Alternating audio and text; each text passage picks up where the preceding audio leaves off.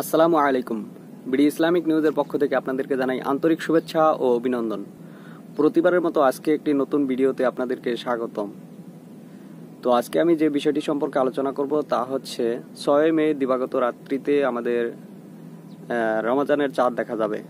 তো আমরা হাদিসের রীতি অনুযায়ী এবং সুন্নতি মাসলা অনুযায়ী আমরা চাঁদ দেখে রোজা রাখবো এবং চাঁদ দেখে রোজা ছাড়বো ইনশাআল্লাহ। আজকে যে আমি বিষয়টি সম্পর্কে আলোচনা করব তা হচ্ছে সামনে রোজা। তো যারা নামাজ পড়ে না তারাও কিন্তু এই রোজা রাখার জন্য অনেক প্রতিশ্রুতি নিচ্ছে এবং তারা পাঞ্জাবি, টুপি ইত্যাদি সামগ্রী কিনছে যে সামনে রোজা, আমাদের রোজা রাখতে হবে, আল্লাহর পথে আসতে হবে।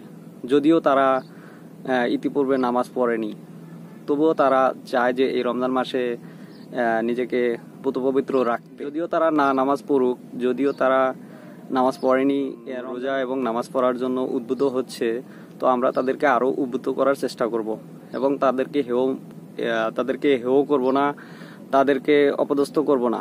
অনেকেই আমরা অপদস্থ করে থাকি, তাদেরকে অপদস্থতার কারণে তারা ইসলাম থেকে আরো দূরে চলে যায়।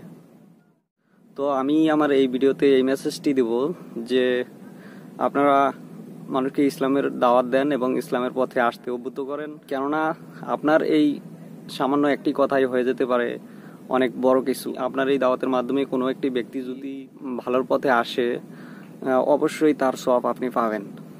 কেননা ইসলামের দাওয়াত দেওয়া এবং ইসলামের প্রচার ও প্রসারে আত্মনিয়োগ করা প্রত্যেক মুসলমানের ইমানি দায়িত্ব। এই প্রচার ও প্রসারের অন্যতম মাধ্যম হচ্ছে দাওয়াত। সুষ্ঠু সমাজ বিনির্মাণে দাওয়াতের গুরুত্ব অপরিসীম। আল্লাহ তাআলার ঘোষণা, আর তোমাদের মধ্যে একটি দল থাকা চাই যারা মানুষের কল্যাণের দিকে আহ্বান করবে ও অন্যায় থেকে নিষেধ করবে। বস্তুত তারাই হলো সফল কাম। আল ইমরান আয়াত নাম্বার 103।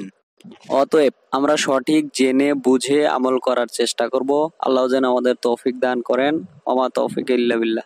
ভিডিওটি ভালো লাগলে অবশ্যই লাইক দিবেন এবং কমেন্ট করে জানাবেন কেমন লেগেছে। আসসালামু আলাইকুম।